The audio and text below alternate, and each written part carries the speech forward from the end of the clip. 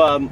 Olket, I just got a call from Mayama-sama, I think is his name. He is the Japanese bee expert in Echizen City, who has 15 beehives.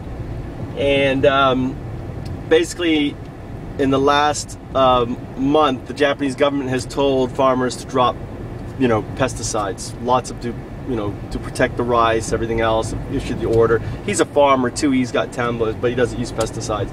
So the government has ordered the farmers to use pesticides to protect their precious rice, right? These systemic pesticides basically are water soluble, and his bees have been hit hard. Understand, Japanese bees are mite resistant, all right? They're highly resistant to the Varroa mite. Why? Because ultimately they grew up with them for the last 100,000 years. Varroa mites are from Asia, okay? And they're not harmed. Here, look at these crows. These crows are eating, look at that, they're eating pesticide bombs. Running around there, picking out, this is just tilled, so they're around there picking out the worms that are resistant to pesticides, only because pesticides target the neurotoxins, right? So pesticides does two things. One is it creates estrogen, it makes your body release estrogen and lowers testosterone. So those crows are basically becoming chemically castrated if they don't get killed by it. Depends on how much. The thing is, animals can detox, so the death of neurotoxins to animals is much slower than it used to be with DDT. However, it's happening.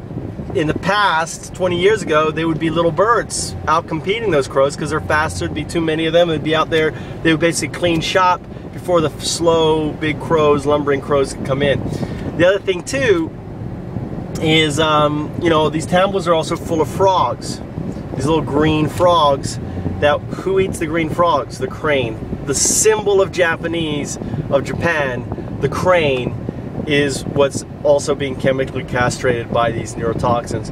And just type, frog, pesticides, herbicides, Harvard, and you can listen to the talks, or you can do Silent Spring, Silent Night. Just Google that, Silent Spring, Silent Night.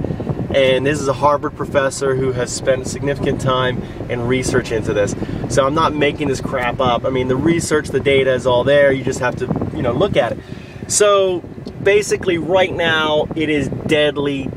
If you're a beekeeper in Japan, it's deadly. My bees, right, my experiment, the cow, bee sanctuary, I just pulled out a frame with 2 queens on it because there's only about 30-40 bees, less than 100 bees left in that hive that started out this summer, and they've just been dwindling, probably with pesticides and other things and mites and other things. And I've moved those last 2 queens. I've split the Japanese colony I have in an area that is pesticide free with very few tambo, where Okeda Ranch is, and hopefully they're going to be so focused on the sunflowers all around that they're not going to get into pesticide and make it through, this season. And those 2 queens, I hope, one of them will become viable and last. But again, it's a crapshoot. I don't know if anyone, I'm doing something that no one's probably ever done. A lot of people frown on this, mixing species together. I'm trying to create a more stronger, viable, more honey-producing stock of bees by mixing the 2 bee species together, and hopefully I can be successful. Who knows? You can watch the video about that. So, really bad news right now in Japan for beekeepers, because of the government ignorance on the situation. It's really sad. Here's more crows feasting. There's no small birds, just crows. The small birds are basically dead, right? There's no small birds. They were feeding on this chemicals the last 10 years. Now the crows are feeding, and their demise within the next 5 to 10 years is pretty much certain.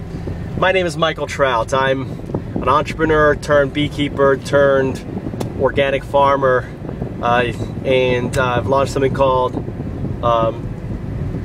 Multi-Night Ventures, which is a proposed subsidiary of FoundUps, which is a C corporation in America.